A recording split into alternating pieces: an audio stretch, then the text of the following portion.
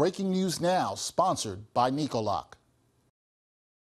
The United States men's basketball team is losing a key piece to the squad before exhibition games leading up to the Summer Olympics even begins. According to several reports, Los Angeles Clippers forward Kawhi Leonard will no longer play for USA Basketball in the Paris Olympics this summer.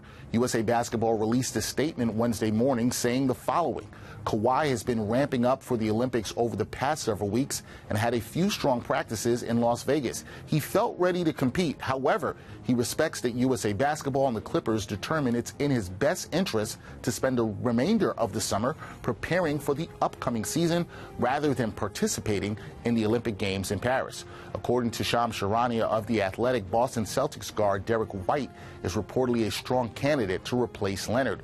Kawhi's 2023-24 NBA season ended due to a right knee injury. He did not play in the regular season after March 31st for the Clippers and then appeared in just 2 of their 6 playoff games.